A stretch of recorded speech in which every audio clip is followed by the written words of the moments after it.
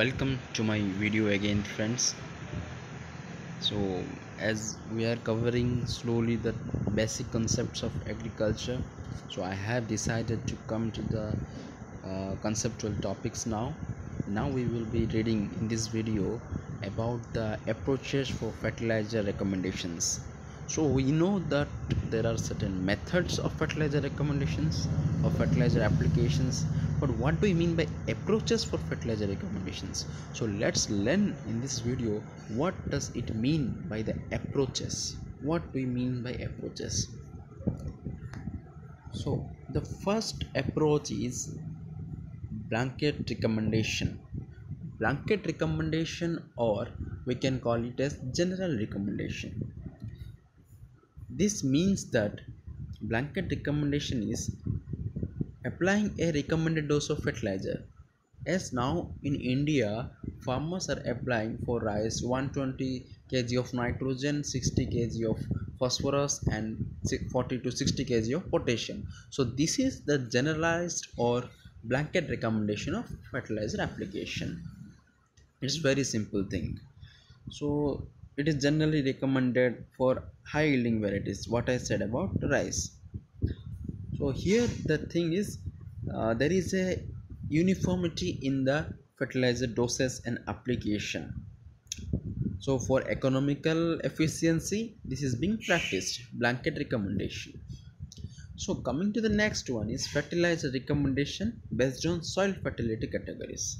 So this approach is practiced in agriculture fields, but before that soil testing is done. Soil is being collected from 10 to 30 cm depth in the field, and it is collected mostly when after three crops are grown on a piece of land. So after three crops we grow in a piece of land, the soil has to be collected from 10 to 30 cm, and then we have to check the nutrient content in the soil. So checking the nutrient concentration on the soil, what amount of nitrogen is present, what amount of phosphorus, and what amount of potassium, we can now estimate that we have to add fertilizers or decrease the amount of fertilizer application in the field. So this is based on soil fertility. So based on the soil fertility we can categorize it, like how much organic carbon is present, how much nitrogen, phosphorus, potassium are present, and we can apply. So this testing shows a high, low, and medium value, and according to that we have to apply. So this is based on soil fertility. Third one is fertilizer recommendation based on soil test and yield. So it is a approach which was developed by the scientists Mr. and Bray. So what they found is they tried to found a relationship between percentage yield, means yield, soil, and fertilizer, means what is the soil condition, what fertilizers we have to add, and what should be the yield, what is our target yield, if we are getting the yield with the fertilizer application or not, how much the soil is contributing to the crops, how much the nutrients can be uptake by the plants from the soil. This was being tested by the two scientists Mr. and Bray. So they gave a equation like log a minus y equal to log a minus cb minus c1x, as you can see here. So this is for calculating the maximum yield. So here a is the maximum yield, y is the percentage of yield, b is the soil test value, x is the fertilizer nutrient, c is the soil nutrient factor, c1 is the added nutrient.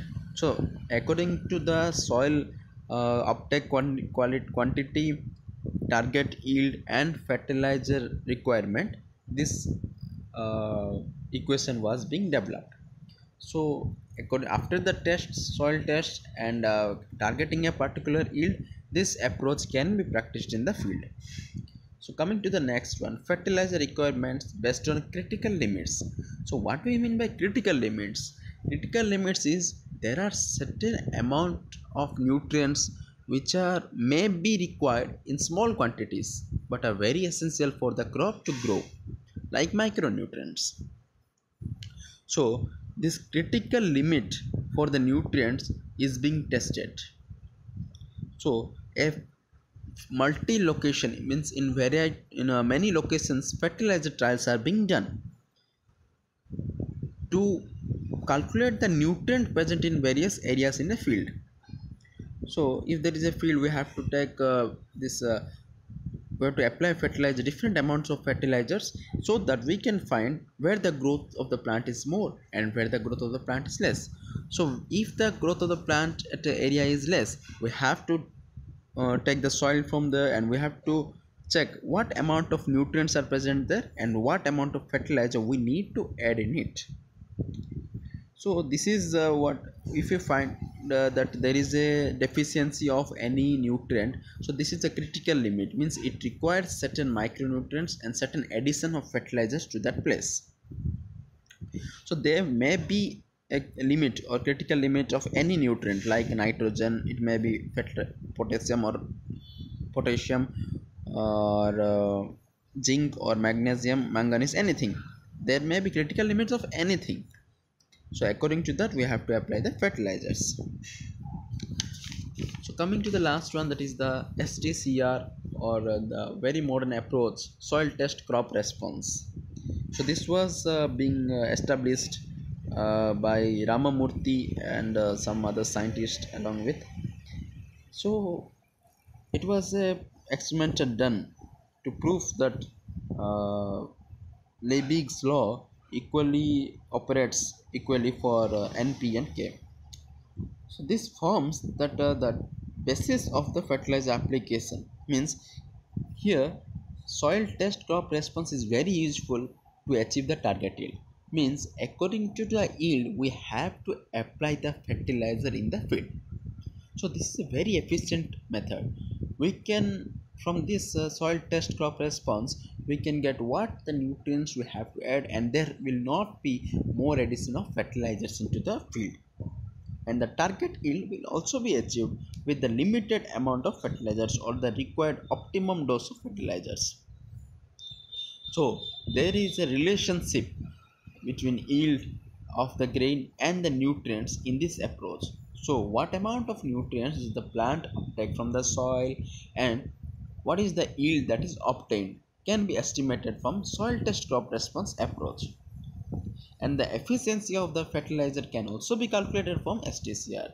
So this fertilizer dose calculation also has a formula in this STCR model or approach. So these five are certain important models for or approaches which we can practice in fields to find out, or we can do any experiment or research to find out what amount of fertilizer is actually required for the region to grow a particular crop in that area. So it's a very useful thing, and it's a very conceptual thing of agriculture. So to know this, we have to have complete knowledge of fertilizers before application, so that it doesn't harm the soil or crop in the farm. So this is all about the video, and thank you for watching my video with patience, and keep liking, sharing and subscribing, and I will be coming with further videos which will be very useful for everyone. And I hope during these lockdown times I am imparting some knowledge to everyone about agriculture. And so thank you, like, keep liking, sharing, subscribing. And one more important notice, whatever uh, topics are you are having doubt, it's a request or it's a opportunity that I am providing to every BSc or MSc agriculture students. If they are having any doubt in any topic, they can comment me below my video so that I could clear it. So thank you for watching with my video with patience.